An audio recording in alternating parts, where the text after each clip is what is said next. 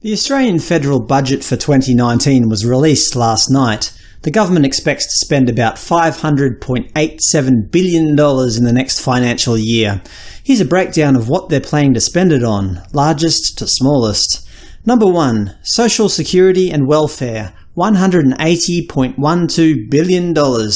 By far the largest part of the budget is looking after people's welfare. Senior citizens get the largest portion at $70.2 billion. Assistance to people with disabilities comes in second at $47 billion. Families with children are the next in line with $37.4 billion assigned to helping them. Unemployed people, the sick, veterans and Indigenous people all get significantly less. Number 2. Other purposes, $98.29 billion. What do other purposes include? Things like general revenue assistance for the states and territories at $69.1 billion.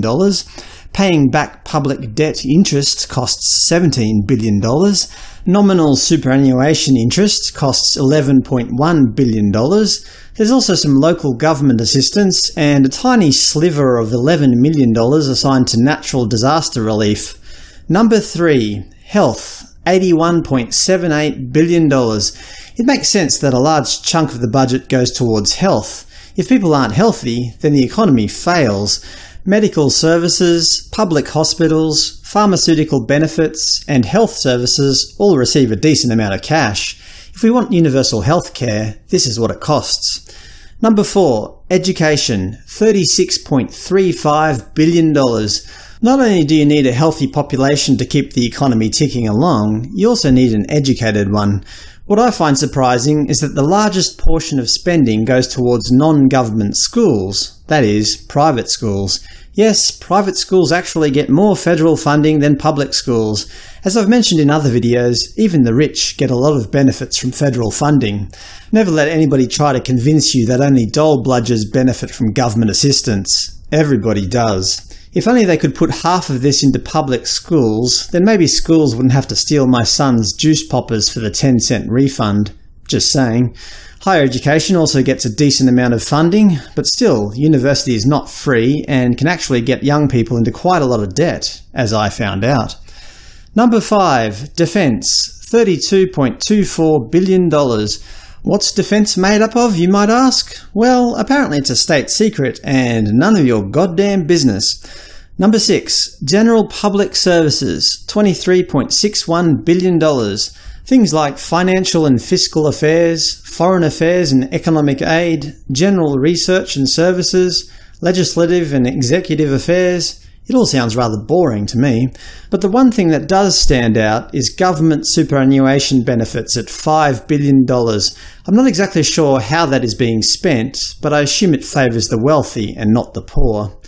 Number 7. Other economic affairs, $9.3 billion. Things like labour market assistance to job seekers, vocational training, industrial relations and tourism.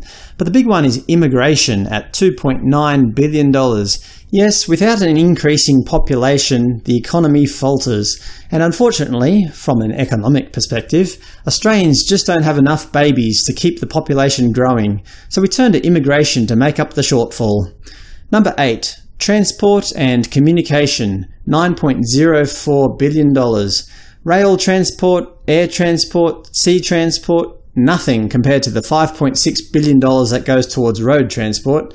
Yes, car is king in Australia and consequently we have a terrible public transport system in almost every city.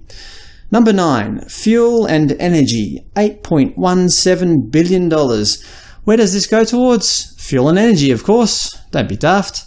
There's no need to know how it's spent. Again, it's a state secret. Number 10. Public order and safety, $5.92 billion. Federal police, ASIO, and courts and legal services, I assume. The government can't take money from you in the form of taxation unless they have some way to punish you if you don't. That's where this $5.92 billion is going, to make sure the money keeps rolling in. Number 11. Housing and community amenities, $5.91 billion.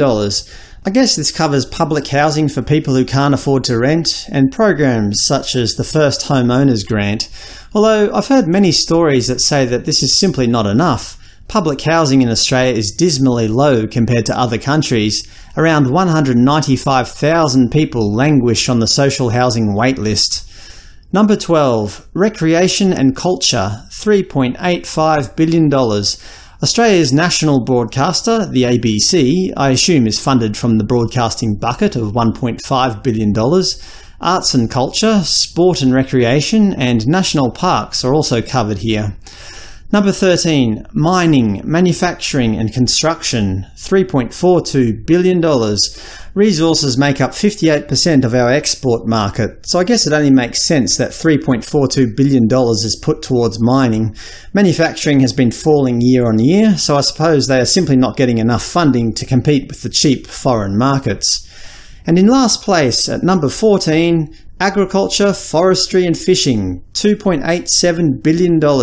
Yes, although food is vital for every Australian, and yes, farmers are paid crapple wages, and yes, the environment is our most precious resource, for some reason all of these things are considered to be not very important for the federal government.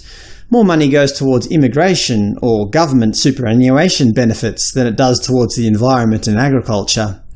And now on to revenue. The government expects to raise $505.52 billion in the next financial year. There's only 5 areas, and here they are from biggest to smallest. Number 1. Income tax receipts, $342.74 billion. Who would have guessed? Most of the government's money comes from individuals' income tax, $228.8 billion, and company tax, $98.9 billion. This bucket also includes superannuation fund taxes, fringe benefits tax, and the petroleum resource rent tax at a miserly $1.4 billion. Number 2. Sales taxes, $69.08 billion. Yes, things like GST and the luxury car tax fit in here, but also there's a lesser-known tax known as the wine equalisation tax, which will bring in an estimated $1.1 billion. Wine in Australia is actually taxed differently to other alcoholic beverages, and consequently is typically cheaper. This allows young people in Australia to pick up a box of goon for like $10 and get smashed on a Saturday night, before even heading out to go clubbing. As the Australian pub rock band Cold Chisel once sang, "Cheap wine and a 3-day growth." Cheap wine is part of the Australian psyche. Number 3. Excise and customs duty, $45.69 billion. Things like petrol and diesel fall into this category, although the biggest earner here is tobacco at $17.4 billion. You've got to wonder whether the government really want people to quit smoking. Apparently, we have one of the lowest rates of smoking in the Western world at 14.9%, but yet the government can still rake in $17 billion from it. Beer, spirits and other alcoholic beverages make up a combined total of about $5.9 billion, still a lot less than smoking. Clothes, passenger vehicles and other imports pale in comparison. Number 4. Non-taxation receipts, $39.12 billion. The government don't just make money from tax, they also sell stuff too, which will bring in an estimated $15.7 billion over the year. They must have a few investments hanging about, as they receive $5.7 billion in interest and $6.2 billion in dividend payments. $11.5 billion will be brought in from other non-taxation receipts. What will that include? Sorry, it's a state secret. And the final government revenue source at number 5, other indirect taxation, $8.88 billion. This includes the major bank levy and agricultural levies, but the biggest component by far is other taxes, which will bring in a whopping $6.8 billion. What does other taxes include? Who knows? And there we go. There's the Australian federal budget for 2019. What are your thoughts? Should we be spending more money on the unemployed? Should we raise the price of cigarettes even further to squeeze every last cent out of those good-for-nothing smokers? Should the government be more open about where they spend their defence budget? Or is it okay to keep a few state secrets? Let me know your thoughts below.